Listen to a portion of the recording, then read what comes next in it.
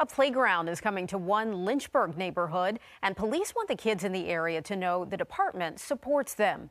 No Walls Group, a nonprofit organization in the Hill City, has adopted families on Oak and Tulip Streets in the White Rock neighborhood. Members of the group, the police chief, you see him right there, and other officers help break ground in a lot that will soon become a park with swings and a basketball court. And wants them to know that they got a place in the area that their kids can play at and be safe, and they don't have to go all the way across town to another park. The group hopes to finish the playground in 6 to 8 weeks.